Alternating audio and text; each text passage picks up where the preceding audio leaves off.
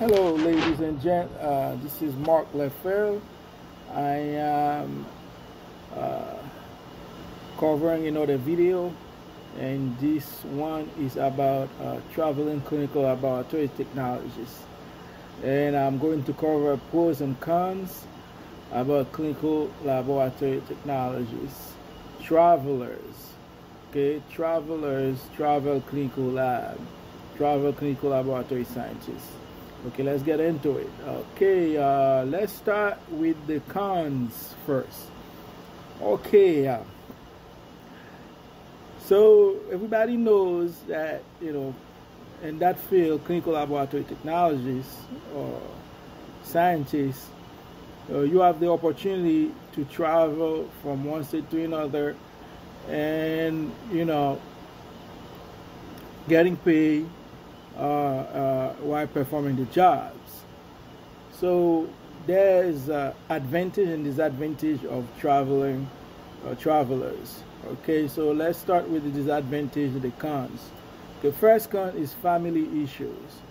Okay, if you are somebody with a family, and it will be very hard, okay, so almost impossible to pack your bag, in family's bag, to move from one state for 9 to 11 months, covering an assignment. Okay, so things you have to consider is, either are you or your wife going to homeschooling, or are you going to use a local school to put your kids? Okay, so basically, someone with a family traveling is almost impossible. Okay, so you have to decide, if you're not renewing your contract, so what are you going to do? Are you going to pack your bag and your family's bag again and move to another state or a different assignment? So basically, you have a bunch of people that will be moving around with you, and kids will be changing school from one school to another. So traveling basically is not for a family-oriented person. Okay, the second con is toxic environment. As a traveler, you probably could, most likely will have a lot of difficulties in different facilities, due to the fact that travelers make more money than local technologists, because agencies give more money due to the fact that to attract travelers. And when a traveler comes to a facility and then the locals knows that you're making an extra $20 than what they're making, or $25 or $30 or $50, maybe a few more dollars than whatever they're making, some of them get jealous. Okay, so they get jealous by seeing you making probably double than whatever they're making, and then you're doing the same job they're doing, and they're the one training you. So yeah, it could be very toxic. You could hear them talking things about, oh, here you go, they want again. And, it's not going to last a few months, or a bunch of stuff. And some of them might be, don't want to train you well. Okay, so they teach you half of the stuff you're supposed to know, and then waiting for you to get in trouble by not doing the right things. So due to the fact that, toxic environment can cause travelers to not even finish their assignment. Some travelers sign a contract for 9 or 11 months, and they don't even last 3 months or 2 months in the assignment. They have to leave due to the fact that they have a lot of trouble or a lot of problems with local techs. So this is one thing to consider if you want to do traveling. You have to, deal with all of those situations. And another con is flexibility. Okay, so in order to do a traveling lab tech, you have to be flexible, because most of the assignment or most of the facility will want you to cover multiple shifts. They might assign you for a night, or most likely they will want you to do a night or evening shift. But sometimes they move you around from night to evening, the evening to day, depend on the difficulties to find people to cover the shift. So because of that, this skill can stop you from having a part-time while you're doing that full-time assignment, having a part-time to make extra money. So it will be very difficult for you to do that due to the fact that you do not have a stable shift. So they move you from night to evening, evening to day. So that could be very hard for you. Some people can deal with it, some people cannot. So basically, flexibility is one thing you need to have in order to do travel assignment. And another con is another con is moving. You gotta keep moving non-stop, and then driving from one state to another, or taking a plane, whatever. So some people don't like to move around that much. And then if you do not like to move around, then traveler or traveling lab tech is not for you. So they probably has more cons than whatever I mentioned, but most of the other cons may be minor. Okay, let's jump to the pro. What's the advantage of doing a traveler or travel lab tech?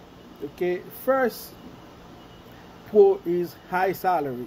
Okay, agency willing to pay you a very good salary in order to attract you as a laboratory technologist or scientist.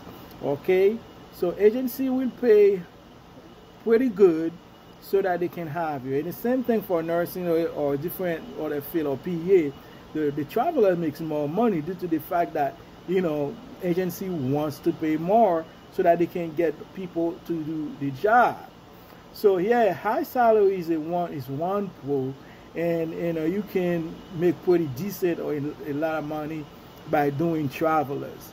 And a second pro is housing. Okay, incentive. Think about it. One of your biggest in America, one of the biggest expense is housing. Housing is the biggest. Housing can take at least half of your paycheck, if not more, to cover housing in different states, right? And an agency willing to pay for housing for you. You don't pay nothing out of pocket. You have to keep all your paychecks. So while agency paying for housing for you, so basically, which is the biggest expense in America. So basically, that's why travelers make a lot of money. They do make good money due to the fact that they have to keep most of their money. And one of the second biggest expense, and this is another good, I can say, pro for doing traveler, is food. Can you imagine? Agency willing to pay for food for you. Some agency give you extra cash for food so that it can cover your food and everything like that. And then so you do not have to spend. Some people manage not to spend any money out of a pocket. So basically, the biggest two expenses in America, housing and food, are covered by agencies. Another thing about housing. And to get this incentive, housing incentive, you have to travel a certain mileage, okay, from your primary home, from your primary address. So whatever address you use as a primary address, agency will cover housing as long as you travel a certain mileage. You can check that with those agencies. And then and like I said, food is the second thing that some agency willing to cover for you. Food, okay. Okay, so another pro is employee match. Can you imagine? Employee match. Some agency willing to match you a certain amount of money in your retirement. So agency that offer 401ks will say, okay, as an example, I will match up to 10% of your retirement, 15 or 20%. If you put 15 or 20%. So basically, if you put, the way it works, the agency one, okay, I will match up to 10%. That means if you put less than 10%, you do not get the 10% from the agency. But in order for you to get the whole 10% of the agency, you have to put at least 10%. So Some people will put more since they do not have that much thing to do with their money because they don't spend for food, they don't spend for housing. Why not putting more money in their 401k? So some people has to match 19,500 as of 2021. 19,500 as the maximum you can put in your 401k because they can. Why shouldn't you? Okay, so and then the agency will match you 10%. Can you imagine? 10% of it. Some agency will match 10%. So last and not least of the pro is opportunity to visit a lot of different states. Okay, some people will have to pay money to visit the different states or whatever, but you can choose any state that you would like to work in. While you work in your weekend, your days off, you take the opportunity of visiting for free.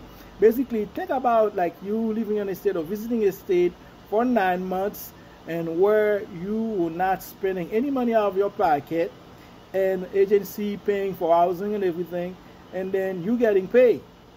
So that's another pro I think people will have. Visiting a lot of different states by traveling from one place to another where you're not spending